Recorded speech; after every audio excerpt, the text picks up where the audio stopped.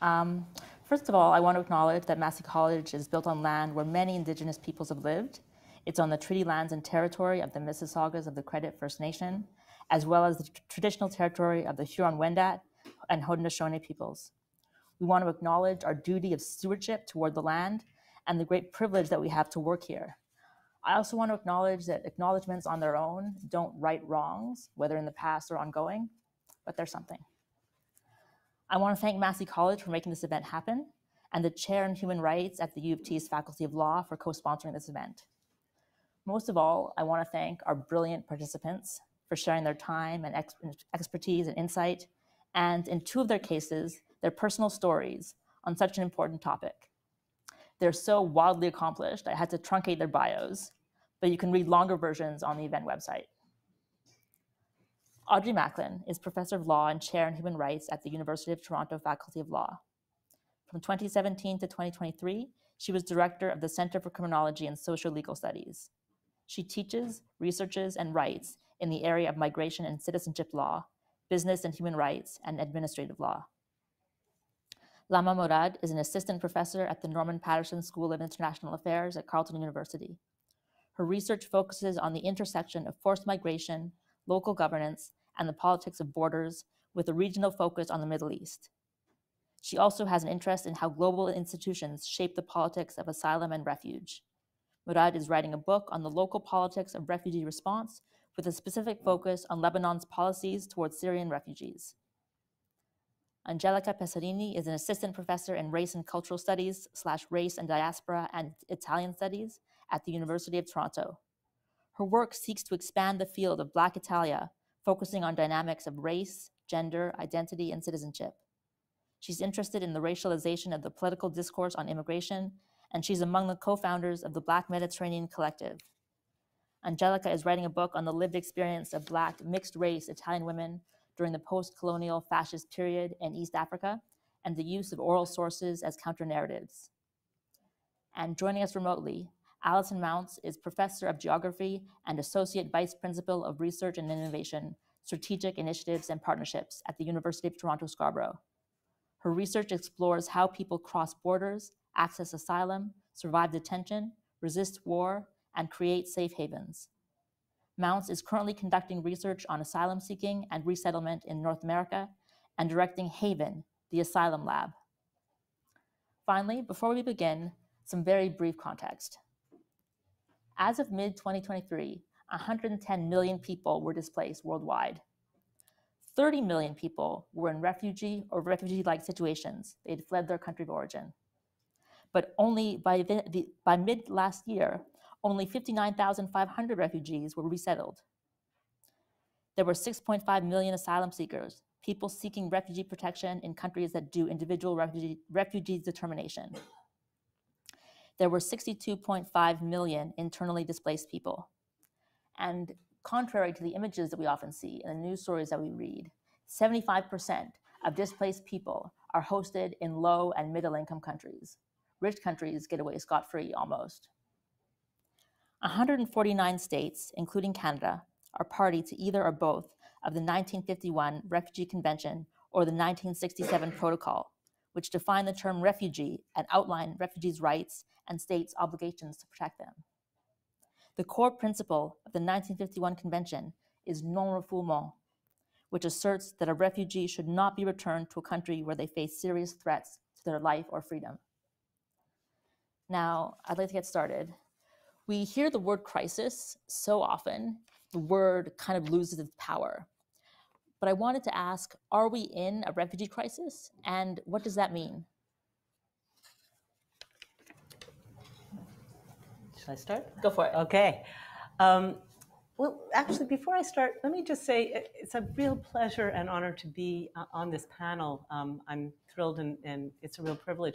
But I actually want to take a moment and just say something about Anna as a journalist, because so rarely do we acknowledge the talent, commitment, dedication, and intellect that really good journalists bring to these issues. And I frankly have spent a lot of time over my career talking to a lot of journalists. And sometimes they hear what you say and they're really careful and analytical and able to synthesize really effectively and communicate to a wider audience, but not always. But I want to just say that Anna is. And so before we go on, I just want to say thank you for being a good student. As for refugee crisis, I'll just borrow somebody else's terminology. There isn't a refugee crisis, there's a protection crisis. Okay? And although Anna shared with you numbers that are dire, and they are dire because they denote a lot of human suffering, they are not in themselves novel. They aren't episodic. They aren't sudden or unpredictable. This, sadly, is a common feature of the contemporary world we occupy, and, if you will, an inevitable consequence of a particular kind of international nation-state system that we have. And so one of the problems with calling it a crisis is that it makes it sound unprecedented, unimaginable, and something we could not possibly have prepared for. And that's simply not the case. And just to, in my sort of answer to it, I'll just give you one little example, which is the positive example of the way in which Canada has dealt with the predictable flight of Ukrainians.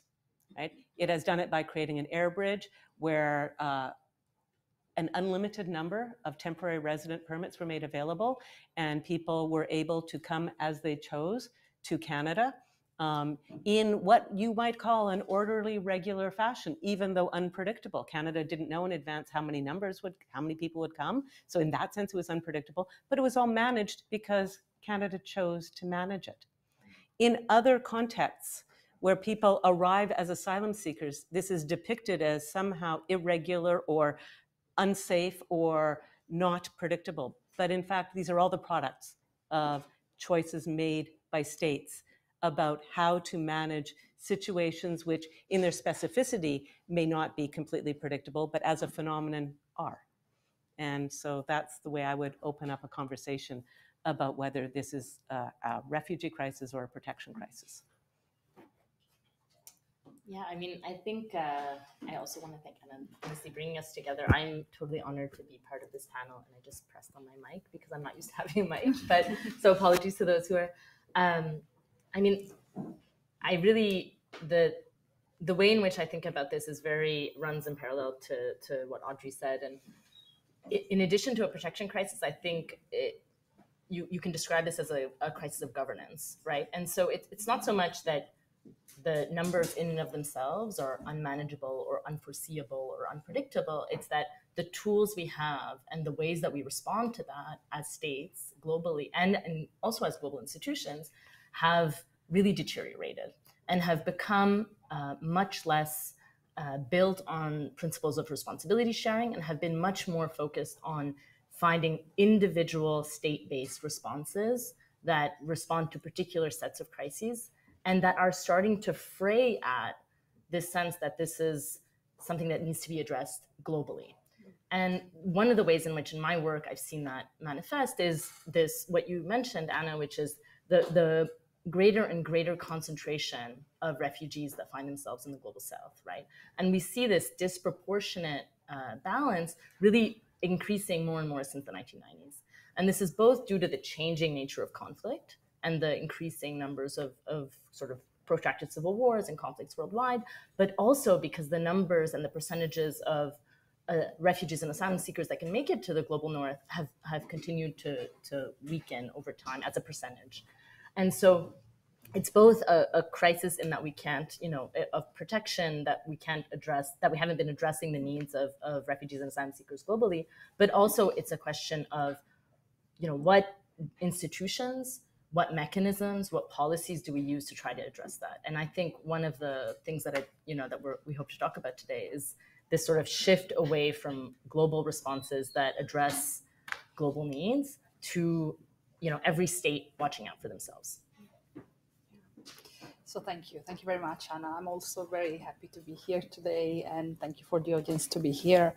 I definitely agree. Like Audrey was saying, the terminology here is key. Crisis seems something unprecedented, exceptional. In reality, in my opinion, is a crisis of whiteness, because the refugee crisis is also a racial crisis, right? I think about the central Mediterranean, so especially Italy. And so the institutions, the media frame this event as a crisis, like something that has never happened before. However, if we study the history of the Black presence in Europe and in Italy, we can see that it's very, very ancient. However, colonialism here is the key point. We talk about Fortress Europe for a reason. And so is what bodies are allowed to come into Fortress Europe and what bodies are considered as deviant or alien or not belonging. And we had a blatant example with the Ukraine, right? That was really shocking to see how Ukrainians, because these are not my words, many politicians in Italy, for example, they were saying they're like us, they look like us. And so all the rules that are very strict in terms of immigration and asylum seeking suddenly collapsed. Everything was open. However, we could also see how Black people in Ukraine were put at the end of the line. They were not allowed, like the others, to cross and to be safe and to be saved. So it's also a way to tell us how Black lives do not matter as much as other lives. And that's why I think, when we talk about Black Lives Matter, I think it's something that we really think in a very different context.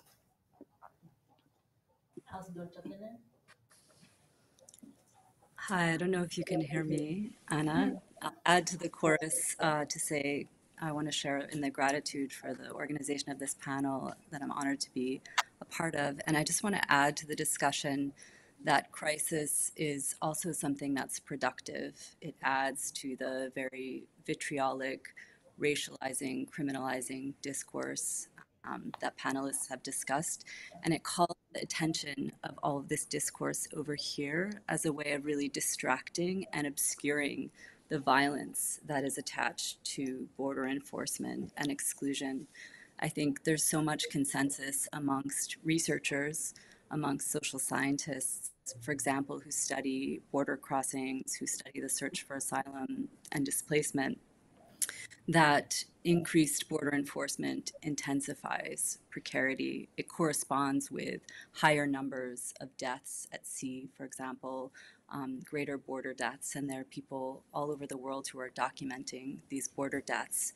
And so I think it obscures from the violence that is being enacted. It obscures the violence that is being enacted by states, and therefore really takes away from the underlying problem that we need to talk about, which is the retreat of the wealthiest countries from the provision of asylum and the foreclosure on people actually even gaining access to sovereign territory. If this is a crisis of race and protection and governance, is it exacerbating, or are we seeing a continuation of an unwillingness to protect? I'll let someone else start. Well, I mean, it's hard to sort of say one way or another, I think, the way in which the trend is moving, because I think as Audrey said, there are these moments, right, of opportunity, like we saw with the Ukrainian crisis, that show us that, possibilities can emerge. And I think, the case that I know the most of the Syrian refugee crisis, I think really speaks to Angelica's point earlier, which is that so much of this is about racialization. And the Syrian refugee crisis, I think, embodied this so much because really in, from 2012 to 2015, Syrians were seen as non-white, right? And the crisis in Europe centered around primarily male and seen as Arab non-white bodies. And the image that most Canadians are probably most familiar with is the devastating image of Aylan Kurdi's body washing up on the shores of Europe. And in that image, what I think was so, and it came up, also in the language that people talked about, like that was a kid that looked like our kids, that could have been our kid. And there was something about this young boy who was in that moment actually kind of racialized as white, right, and moved away from this sort of foreigner, the stranger, and it opened up an opportunity, right, and it galvanized people here in Canada, it galvanized people globally to think about these people who were the same people, right, who were trying to make it to Canada, who were trying to make it to Europe, but who just, a few months prior were seen completely differently. So I do think that, it's not unidirectional, right? There are these sort of episodes where we see that the system is broken, right? That it is highly racialized, but that also should push us to think through opportunities and how we can make it differently. Yeah, I think it's also a bit the crisis of coloniality, maybe, because we know colonialism officially is ended, but coloniality is still very pervasive. And now, well, people who were in former colonies are coming. And so I think this disrupts all the hierarchical codes, all the racial codes, all the institutional codes that Europe used to have. These people claim for the same rights, they want a better lifestyle, and we have to use all the possible mechanism to avoid this invasion, this ethnic substitution. So it's interesting how still the media use very colonial words to describe what's happening, showing us how really the colonial language is still very present today.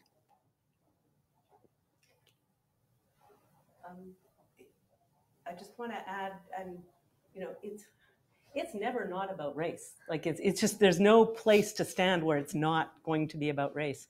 One of the lessons I took from the Syrian resettlement was the role of sort of political leadership. And I don't want to romanticize Canada in the least about this, but the fact is that Syrians were whitened, as it were.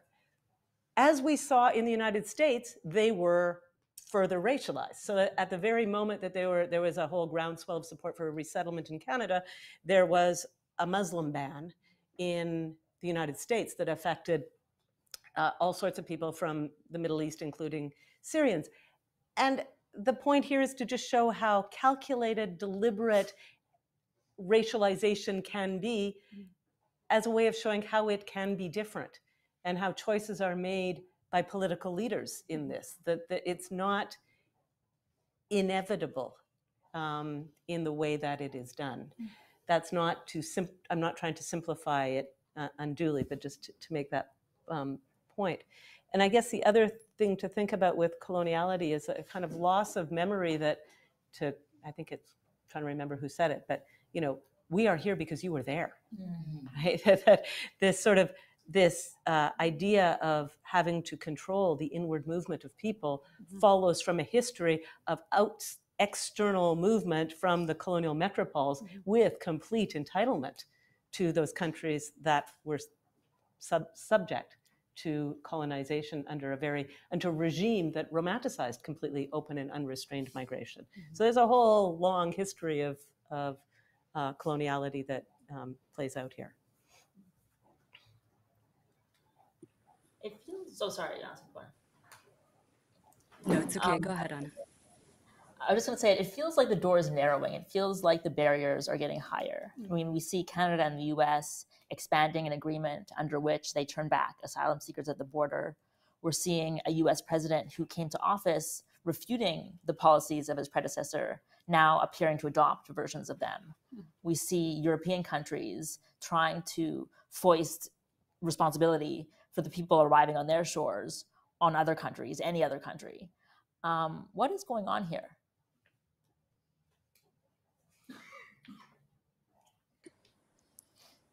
I'm happy to jump in. Oh. Yeah.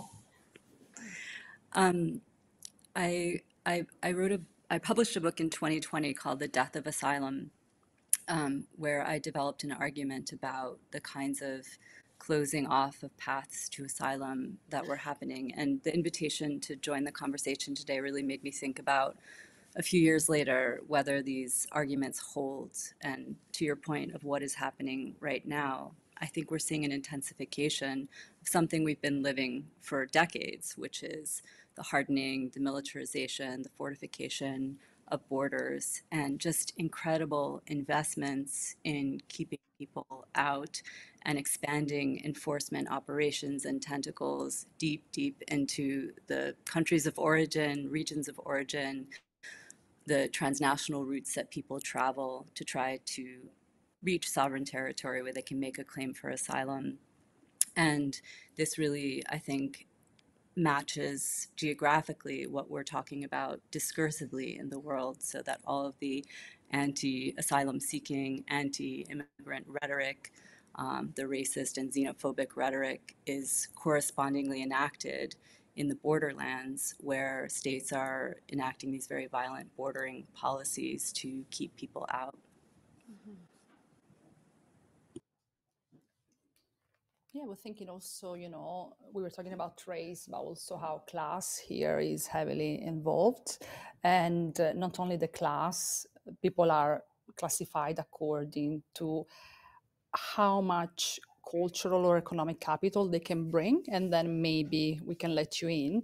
And so we're thinking that the new Italian government, for example, decided to implement deportation centers, but if the person going there can pay approximately 5,000 euros, they can avoid that.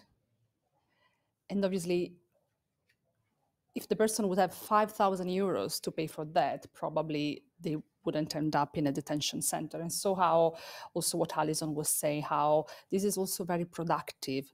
The center for deportation are privatized, and they're managed by by private organization who clearly capitalized on the arrival, but also try to minimize the cost. Meaning that, and we know this from the experiences that have been recorded of those who can go into the deportation center, we know that food is served with is moldy food. There are cockroaches, hygiene, health. People who have been in the deportation center haven't seen a doctor in 2 years, despite they have serious health problems. So this is all highly productive for those managing the so-called crisis.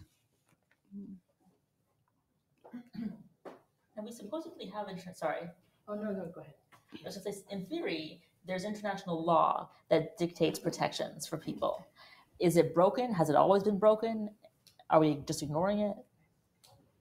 So I sort of take a stab at that. So, many countries have signed the 1951 Refugee Convention and the 1967 Protocol. And yet the countries that do most of the work in providing hosting, if you will, refugees are not signatories. Those are countries, as we talked about, low and middle income countries. What's curious, I suppose, is that countries that have signed it invest heavily on evading their legal obligations. And the surprising piece that might, it's a surprising question that might be, well, why don't you just renounce your adherence to the convention, since you clearly don't want to comply with it? And so there's a question about why is that? And there's something about, I think, fantasies of countries of the global north about themselves as both the inventors and the purveyors and the promoters of human rights, while being, in fact, those who have a profound self-interest in evading the very obligations that they have both created and then undertaken. There's a historical trajectory to this that, again, is about race and coloniality. That is, when the 1951 Convention came into being, the imagined refugee was a Soviet dissident who was escaping communism. And that served a lot of purposes in the Cold War environment of the time. With the end of the Cold War and the increasing movement of people, racialized people from other countries, from the low and middle income countries, the attraction, the political utility of refugee protection diminished for a lot of the countries that had originally signed up to it. And I think that also plays a role in it. I underscore this because I think it's important to know that states that are party to the convention, do their utmost through a variety of techniques that are often very violent to avoid their legal or evade their legal obligations. And I won't sort of list them all here, but I can. They exist. And to know that, to keep that in mind when one hears the rhetoric of asylum seekers, refugee claimants, migrants who are somehow bogus or abusing the system or otherwise inauthentic, non-genuine. To know that there is a mirror image of that, which is states gaming the system. And the reason we don't notice it, I think, is because they're gaming their own system. It's their system and they created it and now they're evading it. But I do want, there are many examples of this, but I do want to kind of make that point about what it means to talk about states and their legal obligations to protect refugees. Yeah, maybe I'll add to that, and maybe I'll be the sort of the defender of international law here. Just like, but just to say that I think you're absolutely right, and I agree entirely with what Audrey is saying, that there's all this concerted and systematic effort, and I actually think it comes from the fact that actually increasingly in the 1990s, most of the refugee flows that we're seeing are coming actually from racialized contexts, right? So you see since the 1990s, you know, an intensification in Europe, in North America, of, you know, creating the kind of barriers, both administrative, physical, you know, all of these kinds of, and both, you know, Audrey and Alison have written extensively about all of these in both contexts. But I also think that once states have signed on to these agreements, they hold weight, and in ways that are often, you know, both in judicial sense, right? I think we see this in the Canadian context of the you know, case against the SDCA, and it had, you know, states do their utmost to try to circumvent their responsibilities, but it provides us, like as advocates, as lawyers, as also just citizens, a sort of a tool of public pressure. And you may know the case much better, but I just saw in the news this week that an Italian captain, the case of an Italian captain who had been returning migrants from the Mediterranean to Libya was, I mean, essentially he was found to have been guilty of that in European courts, or was it Italian courts? But and we need to think of these not as, you know, states may try their very best, but they still have to try to justify it in the context of their responsibilities to the convention. And the UK case that you mentioned earlier, I think I also was reading this week because of an article by a journalist in The Guardian that sort of made me, you know, made my eyes pop out, because the way that they're framing this new Rwanda policy, the voluntary return, for those who don't know, the UK has been trying for years now to implement a policy whereby people who arrived irregularly would be sent to Rwanda as a safe alternative, and that was fought in the courts. And now they're trying to do it as a voluntary scheme, quote unquote. But one of the things that struck me in the language of the policy was that it was a voluntary scheme for what they called failed asylum seekers that cannot be returned to their country. And I'm like, well, if they can't be returned to their country, probably means they had good grounds to be asylum seekers in your country. And that, you know, that to me is quite indicative of the ways in which, you know, these, even though states will try their best to get out of their responsibilities, they have to, you know, and Canada has done this as well, you know, we think of ourselves as a very generous nation, but thanks to the work of scholars like Audrey and Alison, we know very well that Canada is as much guilty of this as any other state. You know, Canada used to have a safe country, safe third country, what was it called? Safe country of arrival? Safe country of origin. Safe country of origin policy, whereby if asylum seekers who were coming from a list of countries that were very political, it had a different asylum process, a much more limited, much less grounds for appeal. And, you know, many people were deported to these countries, but the courts and public pressure worked, and that was repealed, right? So even though international law is not perfect, it's not, it doesn't hold states to account at all times, it provides us a tool. And I think we should lose sight of that. Interesting, because Italy is doing the same with Albania. Mm-hmm. Exactly. And so Albania was a former Italian colony.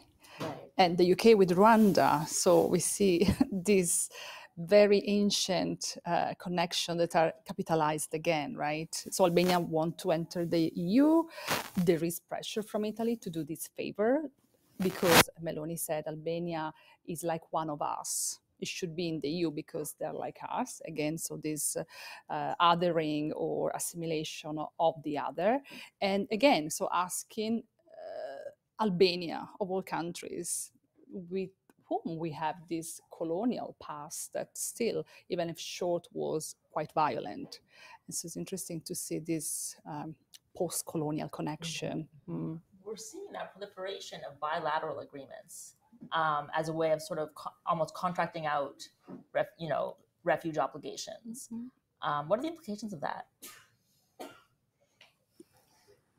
I can jump in here for a minute just to start off the conversation to say that about geopolitical arrangements. And I think increasingly what we're seeing is a very ad hoc set of responses to displacement even, so that rather than a more rigorous adherence to previously at least respected policies around a robust processing of refugee claims, for example. We're seeing these or more rigorous forms of resettlement or greater investments in resettlement. We're seeing these ad hoc arrangements where often smaller numbers of people might be resettled for highly politicized or geopolitical reasons.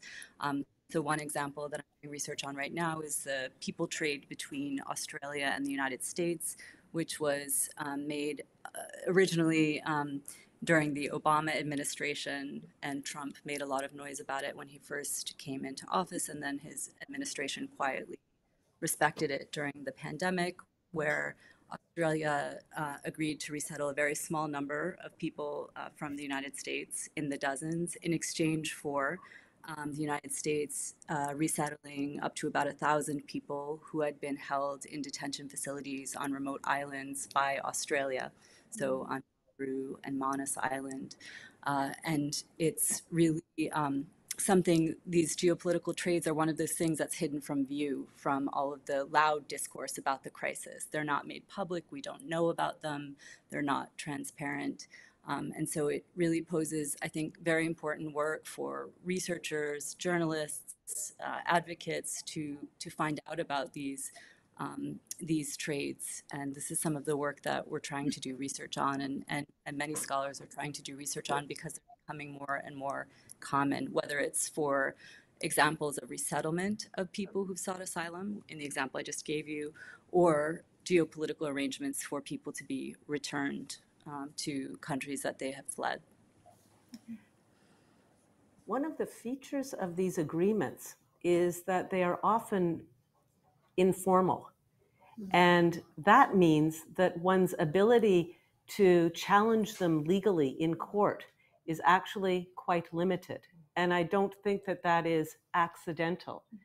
And what I think that speaks to more broadly is a kind of informality around refugee and migration issues, such that it speaks to the status of migrants as legal subjects, that they are not those who can bring, whose attempts to be visible and legible to authority, to account, state accountability, is diminished by being encapsulated in these highly informal agreements that are often discretionary. The terms aren't public.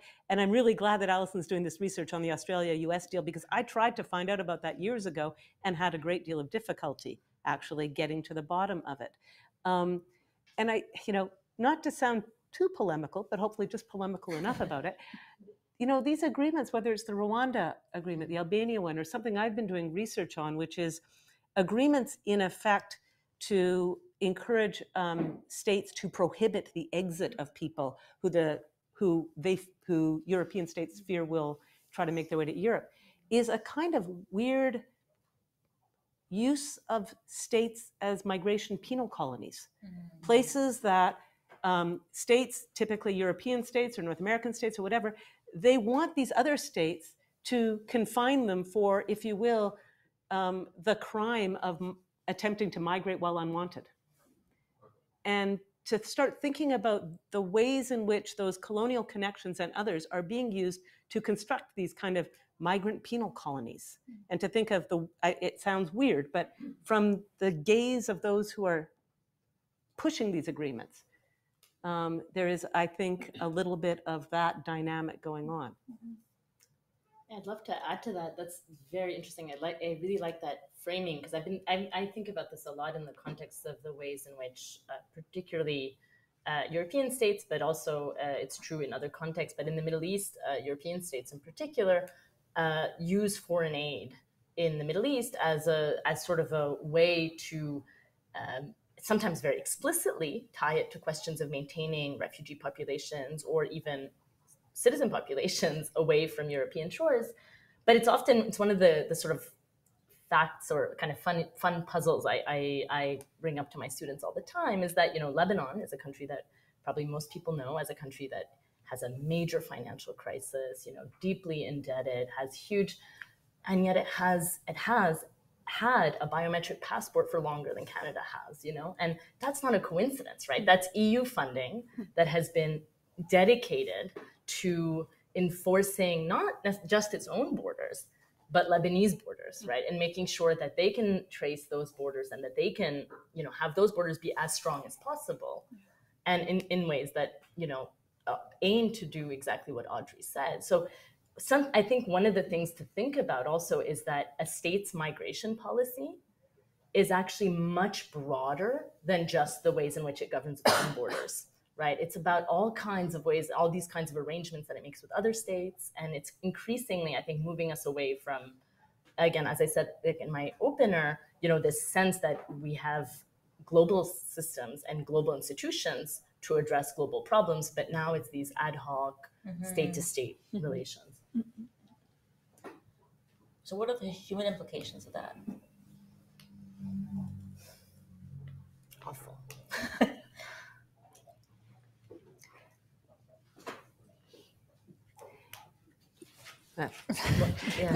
Well, go ahead.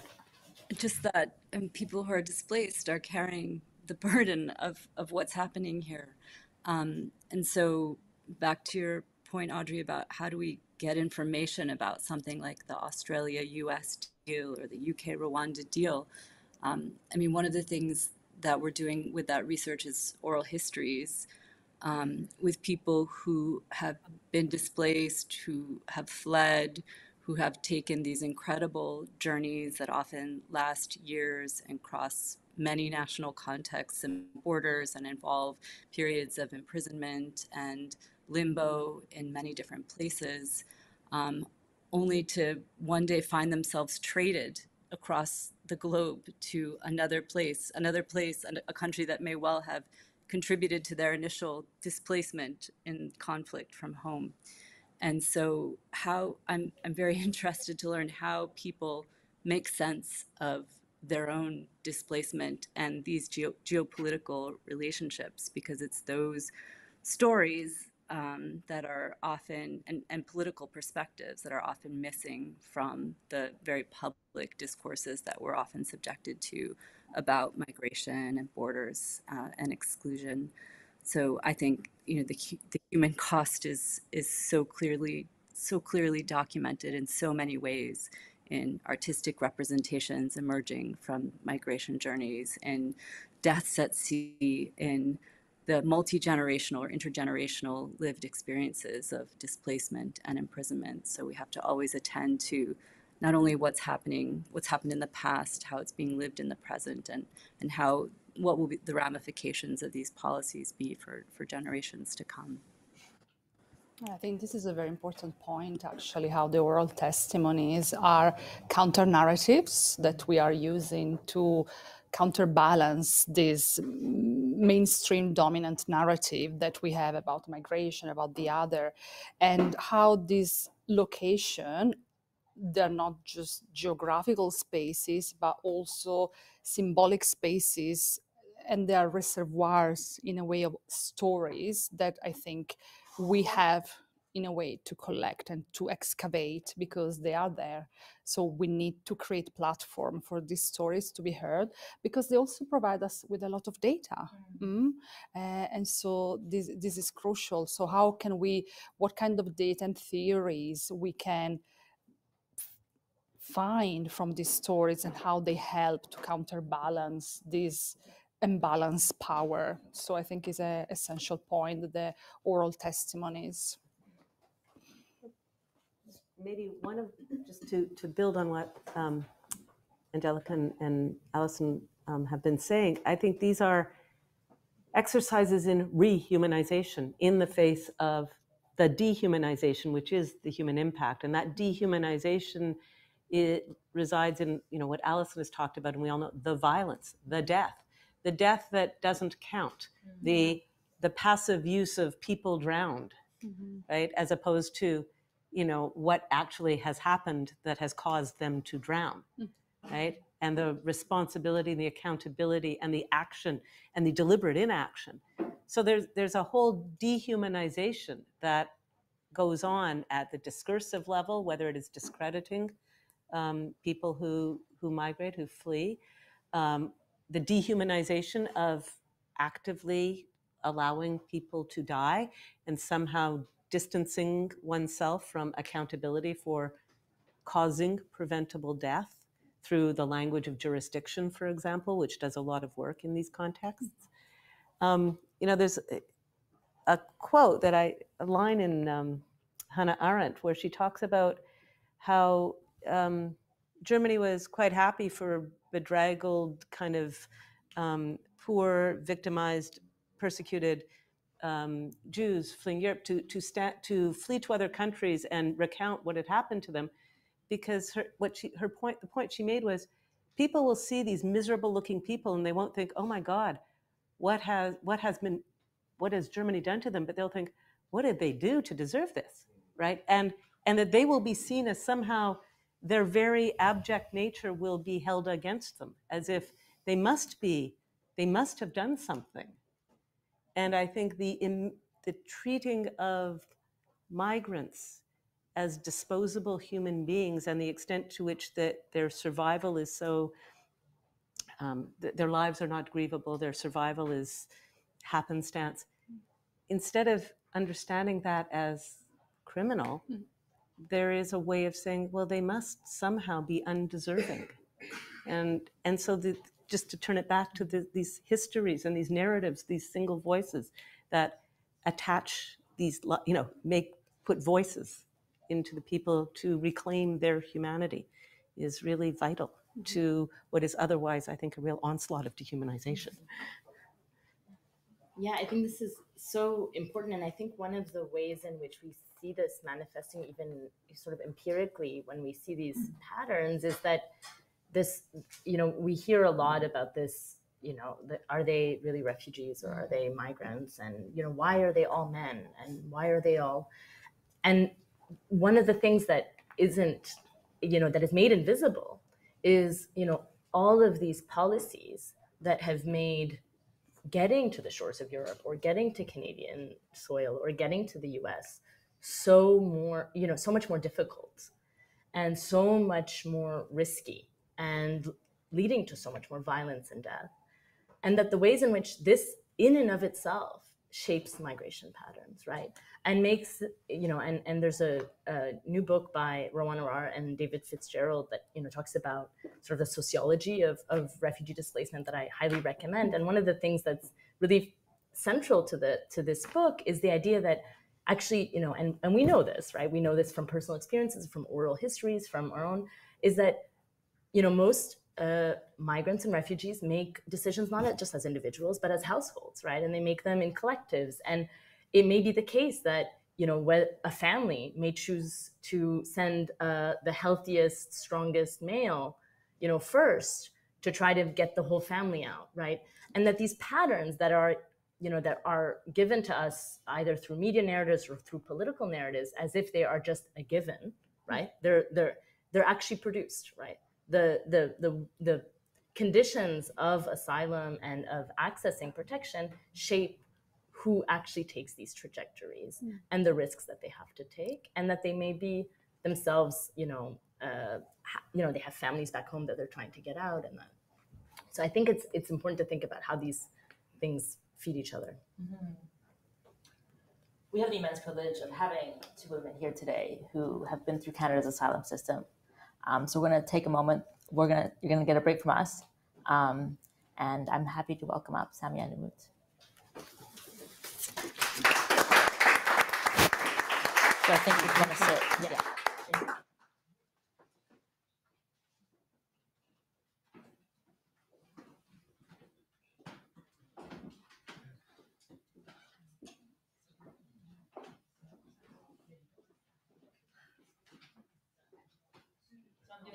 Very quickly. Samia Hossain, originally from Bangladesh, has called Canada home along with her daughter for the past 8 years. In 2015, while she was expecting her daughter, Bangladesh was experiencing political unrest. Writers and editors were being killed for advocating secularism. As part of this, her family received death threats from fundamentalists. Coincidentally, there was a conference in Winnipeg, so she decided to jump on a plane, leaving everything behind. A month after her arrival, her beautiful baby girl was born, healthy and safe. In her spare time, Samia loves writing and performing short stories. She also enjoys reading when she's not binge-watching Netflix. She graduated in architecture from Bangladesh University of Engineering and Technology, and now works as a product solutions designer for a furniture manufacturing company. Dr. Umut Uzunel, a renowned ophthalmologist, has dedicated herself to providing free eye care to underserved people in Somalia, Senegal, Uganda, Kenya, and Mali. Despite personal challenges, including a muscular disease causing weakness, she has conducted over 20,000 examinations and 3,000 surgeries, often saving patients' vision. In 2023, she received the Women of Distinction Award from the YWCA for her volunteer efforts. Having fled Turkey due to government objections to her nonprofit involvement, Dr. Uzunel found refuge in Canada. Her name, Umut, means hope in Turkish. So I'd like to welcome up first Samia and then Umut.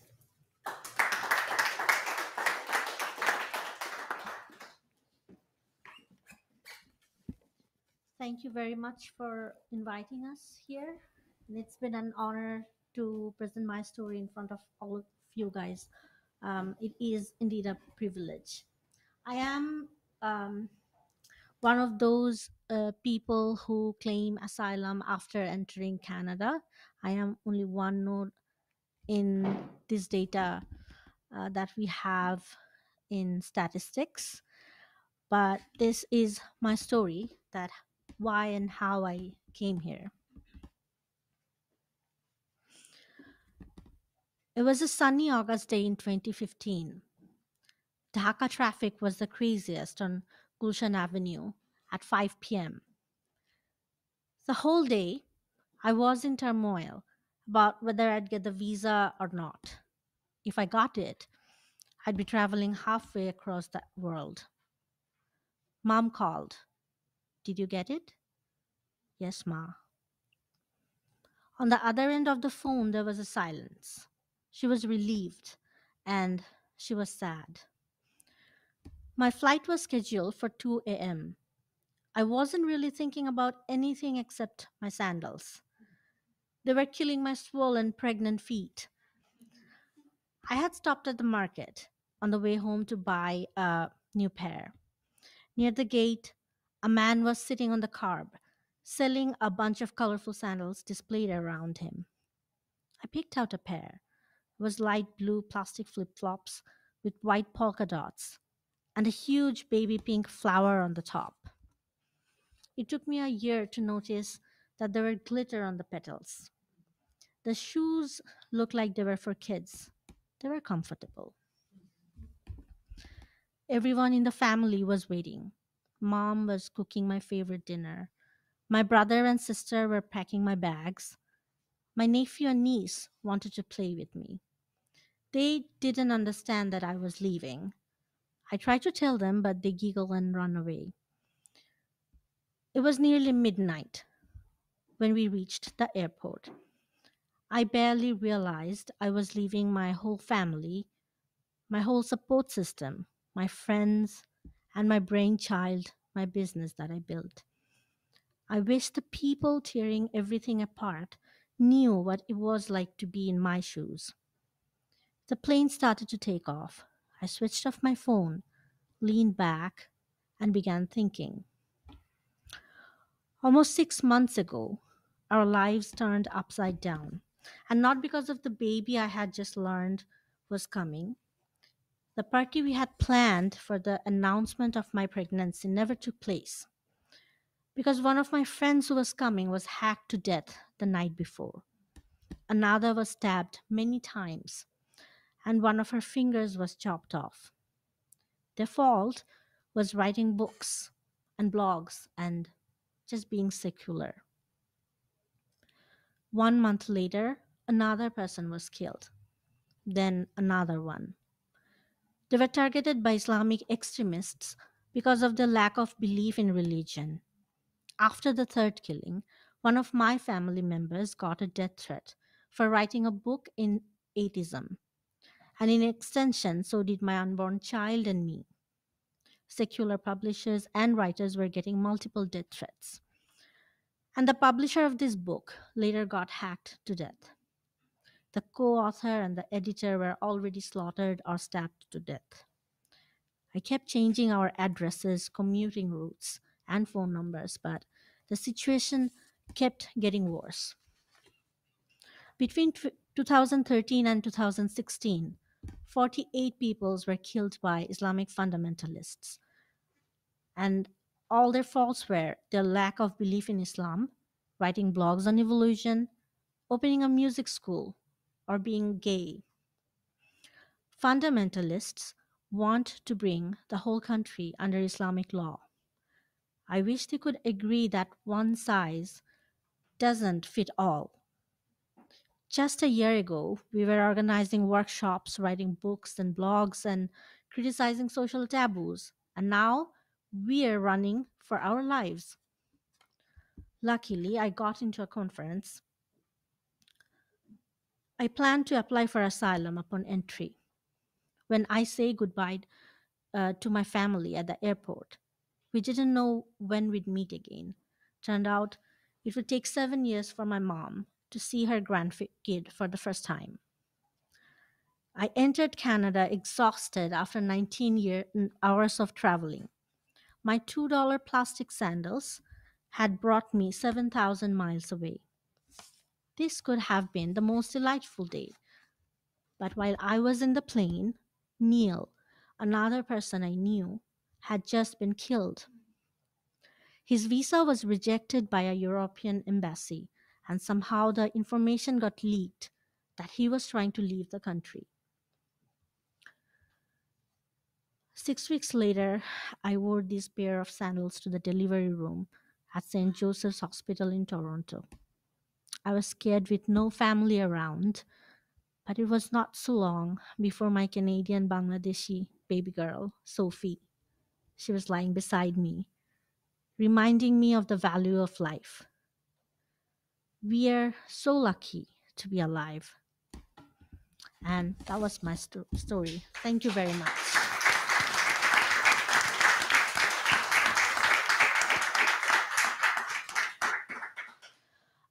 It was a privilege indeed to hear all of you.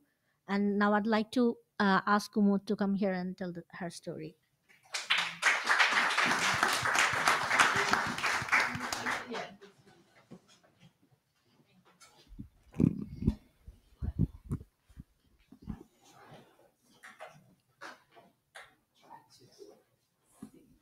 My position is good?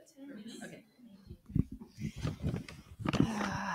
Hello. So it's kind of very excited moment for me.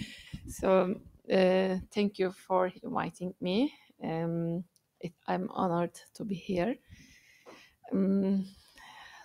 I wanna perform my story here. This is it was written during the shoe project workshops.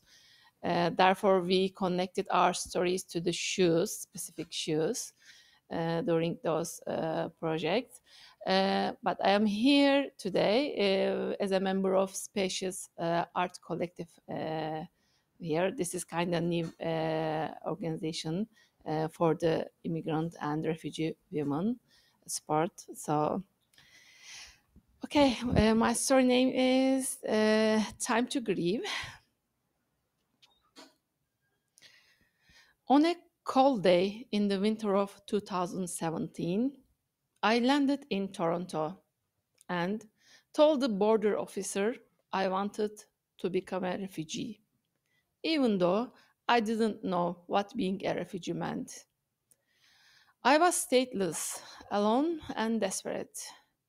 I was arriving from Turkey because, due to the political unrest, there was a potential for me to be arrested for the volunteer work I had been doing in Africa.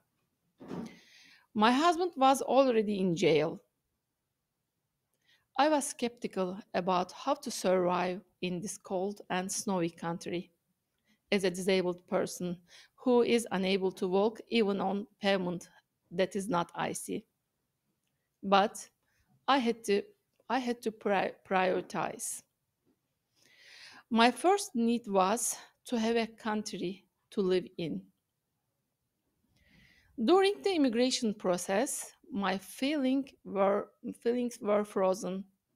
I couldn't feel any sorrow for what I had lost or left behind, including my kids, jailed husband, family, identity, and possessions. I didn't know where to fit in. I felt like the boots that I bought in the first winter here, despite the fact that I never liked boots. They are tough to get on and take off given the weakness of my feet. They increase my pain. I felt more alone than before because I noticed my disease was getting worse. Perhaps you wonder who I am. I am an ophthalmologist who is passionate about helping people without access to eye treatments, including surgeries. This was the volunteer work I was doing in Africa.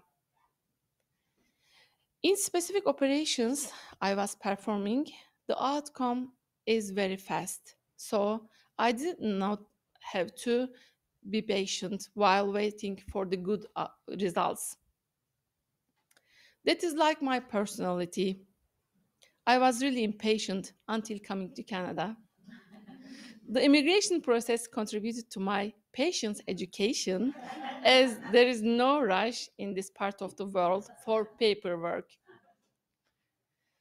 What was making my life unbearable was not being allowed to bring my kids to Canada. Today, I am practicing naturopathic medicine here. It does not work as quickly as surgery. Now I need time to see the outcomes of my recommendations. This process continues to teach me how to be patient in all aspects of life. The moment I reunited with my kids in Germany was incredible. It was 18 months after I had left them in Turkey, when they were 15 and 8 years old.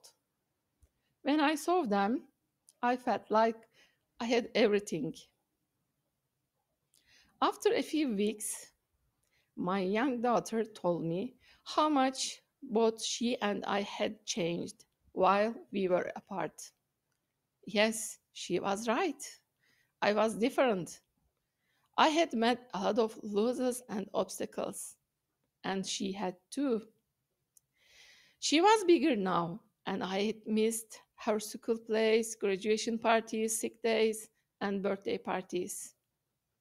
So I understood it was time to grieve, but I had many more things to do before grieving.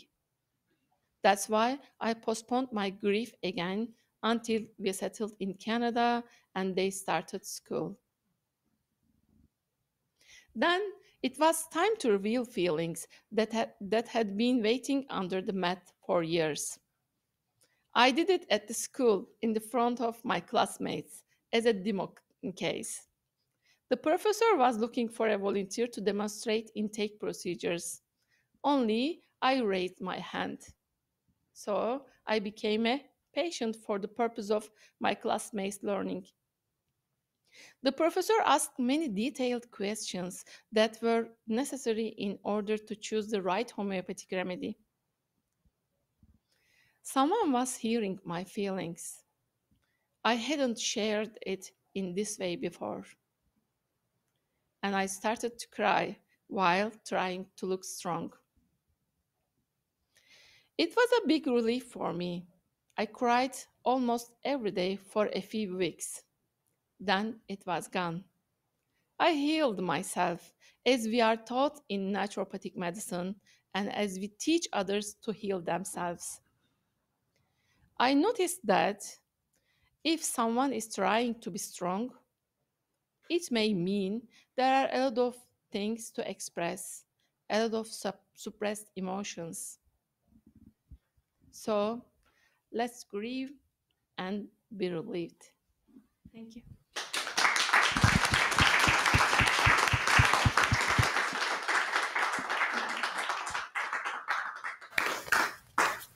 My daughter. Oh, really? She's also crying. Okay. So, okay. Thank you both so much. So I'm going to stay up for a bit. Yeah, hang on. We got another chair.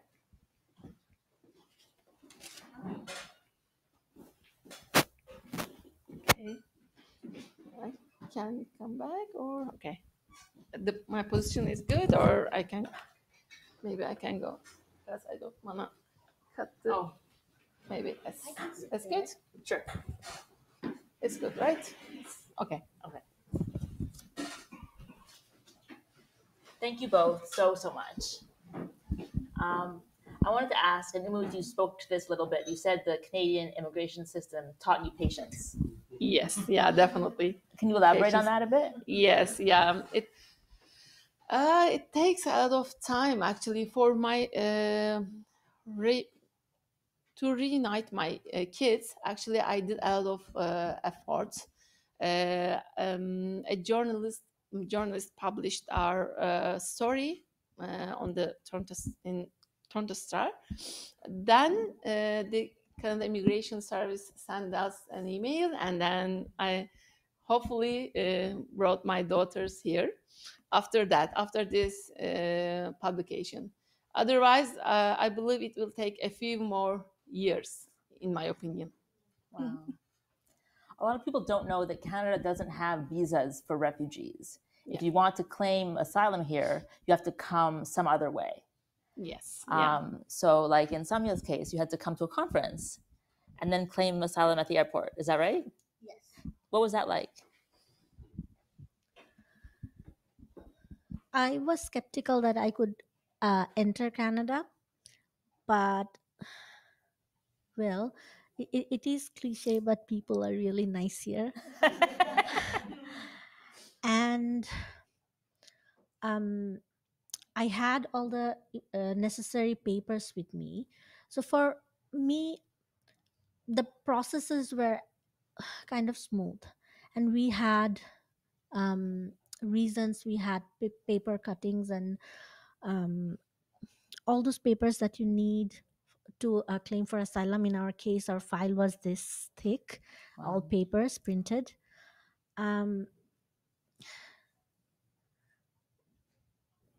But there was this uncertainty.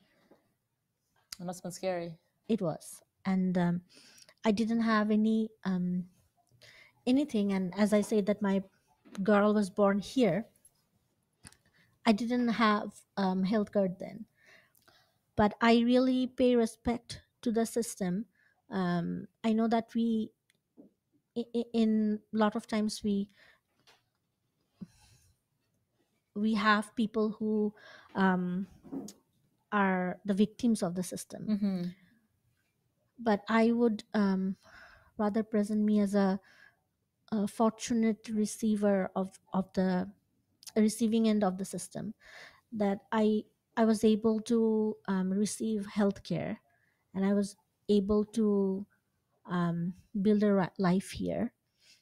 of course, there was these moments of grief and these moments of uncertainty. It was very scary. Um, in the way when we were settling down, my family broke apart. There were a lot of other things, and in with those other things, I would still say I'm really happy that I'm here, and I am really happy that I'm alive. My girl is alive, and I would have understand how privileged I am before coming to this, before going through this journey. We're very lucky to have you here. Thank you. It's my privilege too. Thank you. Are there things about the system that either of you would change? You want to go? You can go first. Yes, obviously. Of course. I would not talk about the system before applying, before claiming asylum, but after claiming asylum, there are some nodes on the journey that we can change. Information overwhelm. Then to settle down, there you need a support system. And although Canadian government has set up a lot of agencies or a lot of secondary help to back you up, I don't think that is enough, or I don't think that is really helping the system. It's like your house is falling down and I'm just trying to put a bamboo instead of the column in one corner. Maybe, if just maybe, like I try to find where are the pain points that I can help with, but maybe if the users themselves can in this case the refugees themselves can be allowed to point out the pain points and work on that, I think it would be, the output would be rather effective. What kind of pain points? For me, settlement, housing issues, childcare issues. There was a big time. I personally suffered from depression, of course, PTSD, of course. It comes with being a refugee, that you are gonna have to face these things. So, and it has also came out in the discussion that you cannot predict these problems.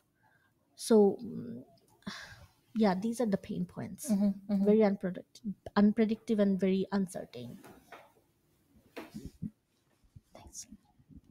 Actually, the old case, in my opinion, unique. So that's why we cannot follow the same steps in each case. It's okay. I'm okay with that. But the problem is there is no one we can contact if we have any issues during this process.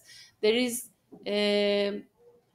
for example, in my case, I couldn't find anyone to help me because I went to Germany to see my kids, and my plan was to bring them to here, and I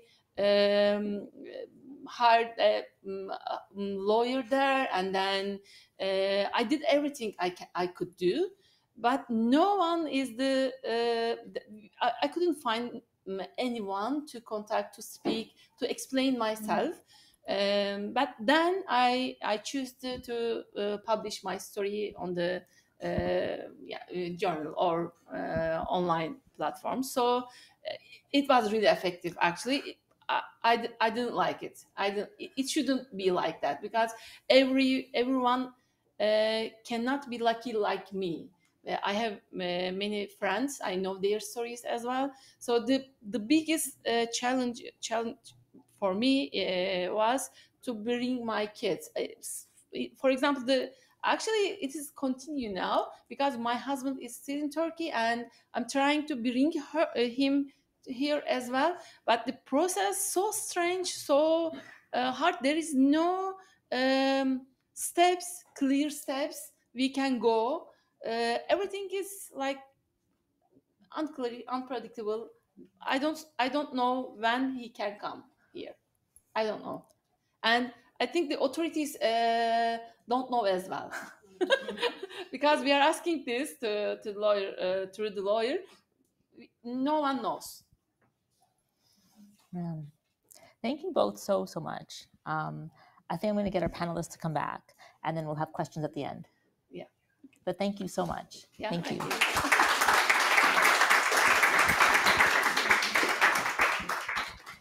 Do you want me? Do you want us here or just wherever you want? Okay, we can go there. Okay. Or... Yeah.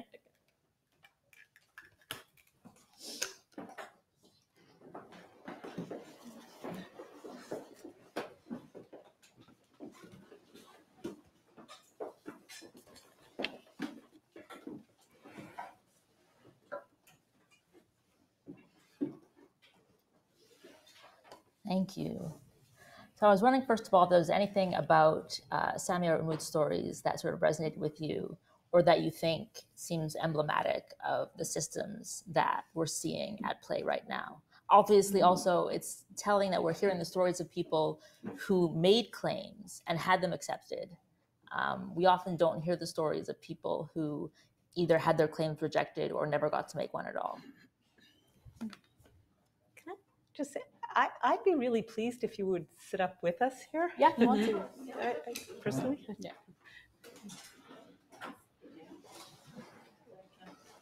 Your room?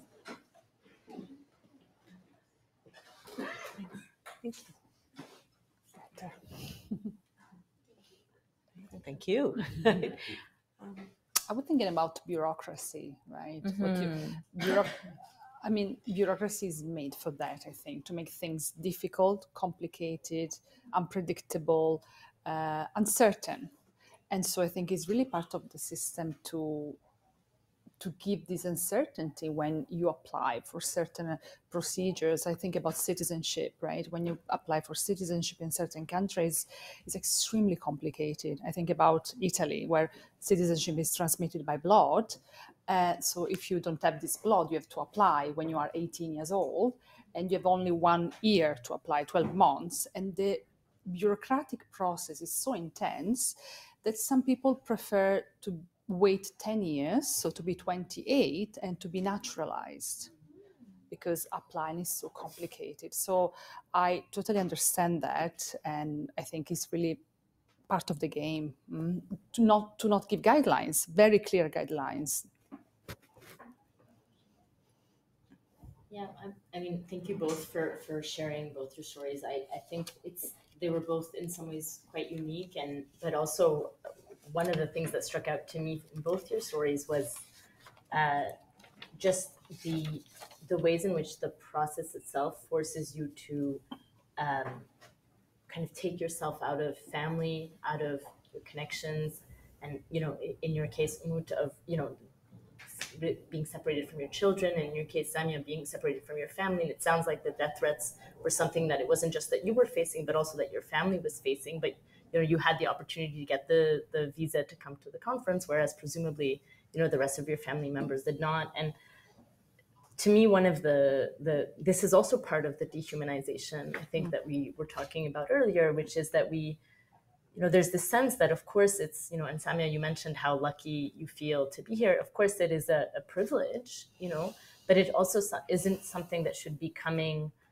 at the cost of stripping people from their social connections and from their families and from, what are their social institutions. And I think one of the things that I think a lot of people get surprised about in the Canadian context is actually how weak our family reunification policies are. And that's something we don't talk about a lot, but is really, really important. The United States has better family reunification policies than Canada does. I know this personally. We're a family of refugees. My family came here as refugees in the 90s as well. And my eldest brother is the only member of our family who is not a Canadian citizen. He remains in Lebanon. And we're a family of 7 children, very large family. All of us are Canadian citizens. My parents are Canadian citizens, and yet my brother and his kids remain and cannot become, you know, we've tried many ways to get them to this country and we cannot. And there's something quite, you know, to ask people to sort of leave all of these ties as if, you know, that is, I think that is profoundly inhumane, but also dehumanizing. You know, it strips us of those social connections. So I think it's yeah, in both your stories, that really resonated with me. So I agree with the points about bureaucracy, and just as evidence of what you were explaining about getting a visa to Canada, and I mentioned earlier about all the ways we try to avoid our responsibilities. Had you said, I would like a visa to come to Canada because I'm a refugee, you would not have gotten that visa. Of course. And so what does it mean if, in order to get the protection that we promise by signing, we voluntarily promise to provide by signing the Refugee Convention, we erect all of these obstacles to you actually being able to do it? So that's one of the things that I think about in terms of that game we play. Of yes, we promise we'll provide refugee protection, but if you come from a country that requires a visa, and we impose a visa requirement on every country that we think has refugees who might seek to come to Canada, what does that mean about the system? I guess one of the other things, you know, when you're talking about the challenges of bringing family here, I also think about two things. One I think about is the ways in which we create categories of people as if this is what defines them. As if to say you're a refugee doesn't also mean you're a spouse, a parent, all of these things, and that your life, to be accepted as a refugee, must mean to be accepted as a whole human being, which means something about being a parent, being an ophthalmologist, being a writer, being all of these things that somehow get carved away as if you are only this one thing, which you obviously, nobody is.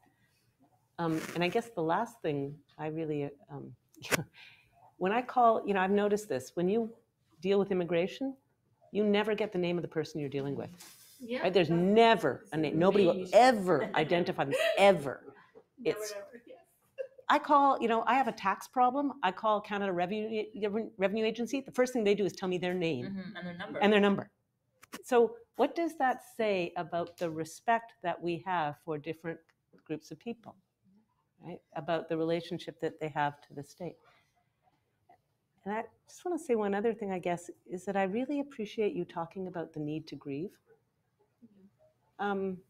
Because I think, and it's hard, and I don't, but I appreciate it because I think we don't talk about it enough. And I know that you said you felt, you know, privilege and all that, and we constantly expect, and a lot of people do feel grateful and glad to be here, but that shouldn't hide how much pain has also can accompany this. And so I just was really appreciative of you talking about the importance of grieving. But I can say that many people cannot grieve during the process because they try to survive. So they don't have time to grieve. I will mention this story that as well. So there are many things before grieving. So you should put that grieving to the side, and you should continue to survive, bring your family or all things you lost, something like that. So there are a lot of things. That's why we always postpone our feelings during those process. Then it comes out, so it causes a lot of depression and mental issues. Yeah. It increased definitely. I'm a naturopath now, registered naturopath in Ontario, Alberta, and Nova Scotia. So I'm seeing a lot of mental health issues, and some of them related to this immigration and refugee process as well. So they are trying to postpone, and they are trying to ignore those feelings until something going well, and then they focus that, but it's kind of late to work on that. Just one sec, sorry. For next time. One thing I wanted to ask, actually one thing I wanted to bring up to Audrey's point, the vast majority of access to information requests that go to Immigration Canada are from applicants, not from journalists, not from muckrakers, but from people trying to find out what is going on with their claim. So that should tell you something about the Canadian immigration process. But I wanted to ask you, given where we're at right now, given what we've been discussing, what do you see happening next?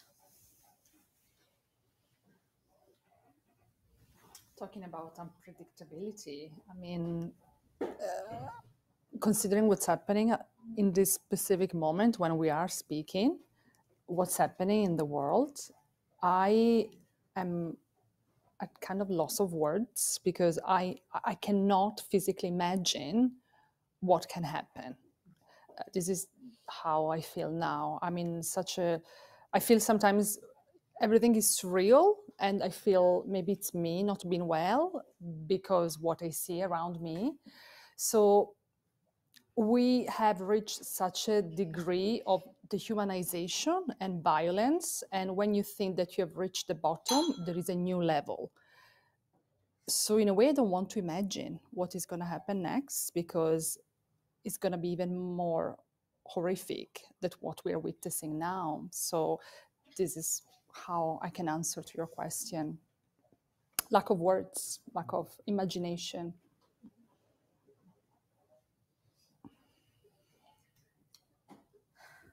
I mean, I think I very much concur with Angelica. I think, you know,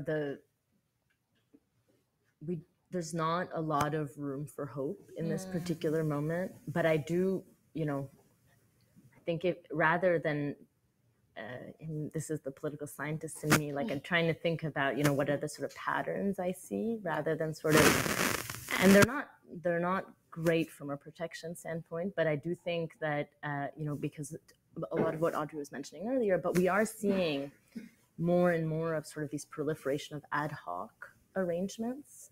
And we're seeing it right now with the crisis in Gaza as well, right? We've seen the Canadian government decide to respond in an ad hoc manner through a specialized program that, as far as I could tell, you know, my latest reading this week, 0 Gazans have made it to Canada. And again, this is a program that is designed for very, you know, and has different rules and different, you know, if you want to find out exactly what the process is, it's different than the Ukrainian one, it's different than the Afghan one, and it's different. So,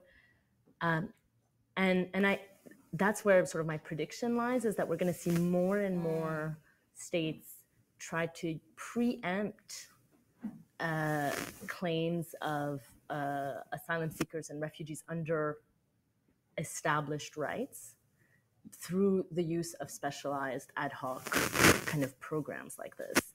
And what it does, I think, to Audrey's point, is that it makes it, you know, harder to fight against in the courts because there's not an established body of law that speaks to this particular, but also it makes it, you know, for applicants, you know, I was reading reporting on families of Gazans who are trying to get their families out. And, you know, even those who were able to meet the incredibly onerous requirements in a context of ongoing violence and war have no response as to what's happening to their families. And so, you know, that's sadly where I see these things going. But the flip side, and I think Umut, you know, your personal story speaks to this, is that I think that the law might not be our biggest advocate in this place, but public pressure is, and, you know, journalists and advocates, and because we, you know, that's the only way these programs get in the limelight, right, and get made visible rather than invisible as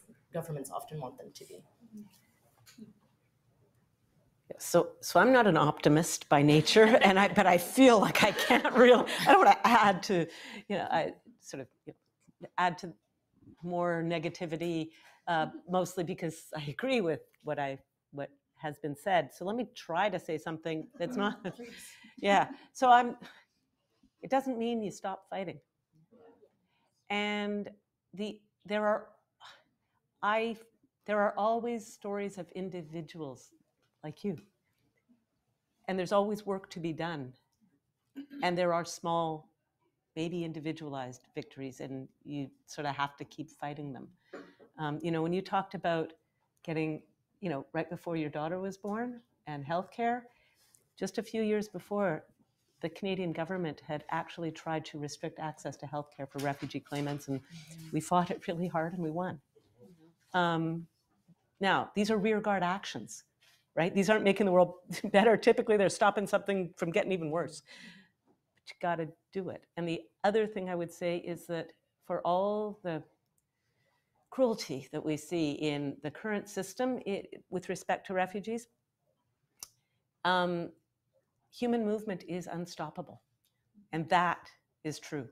And it will continue. And as much as, and in some ways, you can see the level of cruelty as also a sign of desperation of a system that actually is kind of built on this fantasy that you can micromanage the movement of humanity in a way that sovereignty or versions of sovereignty that we're most familiar with now demand. But you can't. It can't be controlled in that way. What would better look like?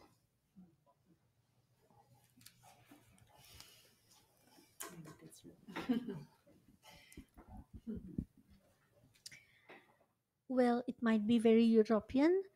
Better would look like without any passport, people moving. Somehow there would be a filter where we can assure the security of citizens of the planet. That would be better. Better would be in smaller communities, people standing up for each other. Better would be in judiciary systems, people fighting for the right. In academia, people fighting for the right. And better would be if we stop assuming the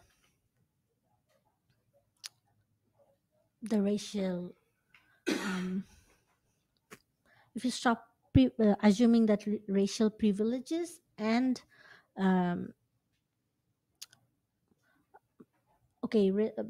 what's the opposite of privilege? Disadvantage? Yeah, disadvantage. To stop assume that racial privileges and disadvantages are a given. Mm-hmm. Mm-hmm. Yeah, that would be better for me.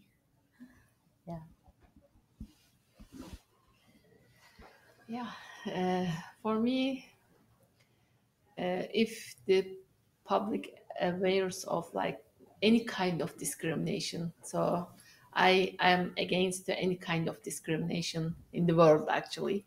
So because during my registration process in naturopathic medicine, I faced disability discrimination as well in Canada. This is so strange. I didn't expect that as well. So yeah, during this process as well, I don't want anyone to face any kind of discrimination. This would be better for me. Mm-hmm, mm-hmm.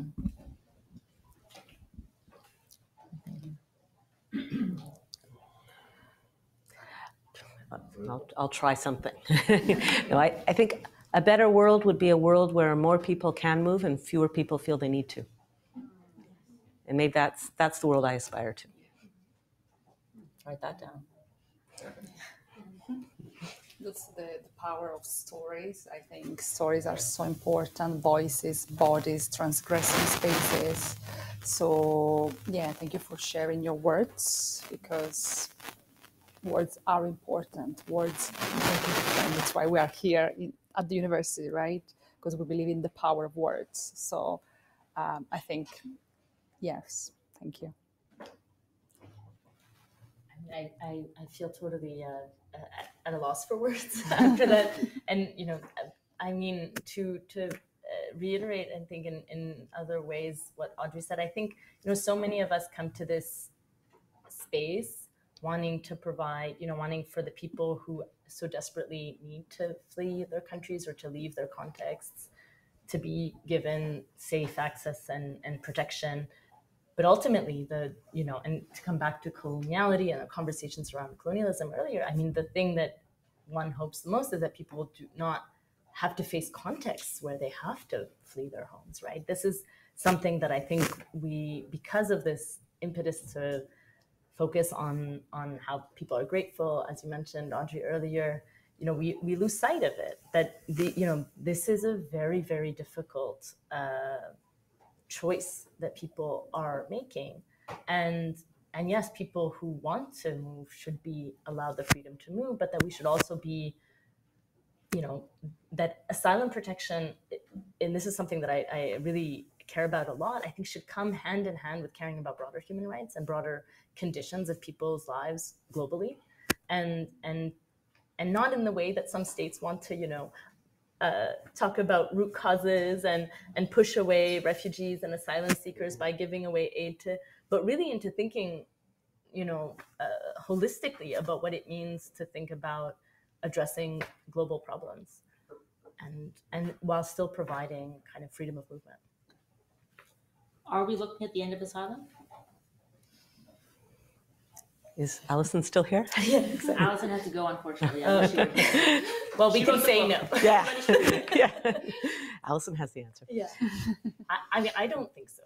I mean, it's not a popular view, I think, among refugee and asylum scholars. I think a lot of people rightly are very frustrated and, are jaded with the system, right? Into the frustrations of how difficult and how much more narrowing it's had. But I do think it still has weight. And I think, kind of as you were saying, Audrey, about the ways in which all of this crisis talk is about also acknowledging kind of a weakness of the state in controlling movement. I think similarly, all of the ways in which states are trying all of these myriad ways to find ways to not, fulfill their obligations also speaks to the fact that they still feel like they have to do that, and I think we have, imagining that we don't have asylum is such a worse situation than one we find ourselves in, even though this one is terrible, that I hold hope in advocating for continuing to maintain asylum and to see the space for continuing to do that. Well said. So I wanted to open it up to questions. If anyone in the audience has a question for any of these brilliant people. Thank you. Thank you. I'm wondering if you are aware of any other country or any other system that does treat asylum seekers or have a system for asylum seekers which is better than Canada, or which can be a role model for us to follow. So anyway.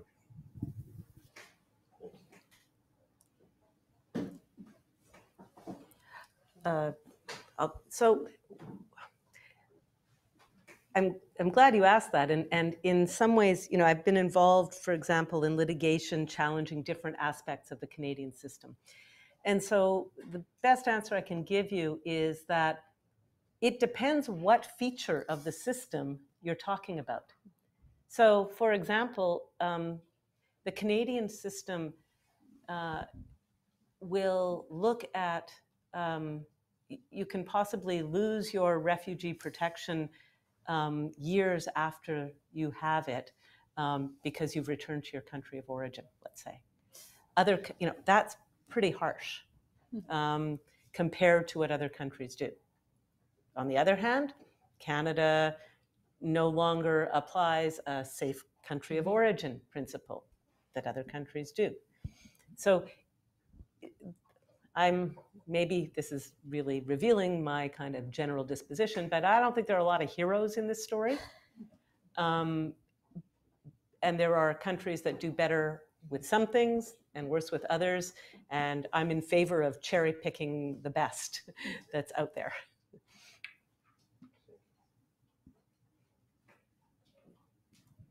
Hi there. My name is Noah Khan. I'm a junior fellow here at Massey College.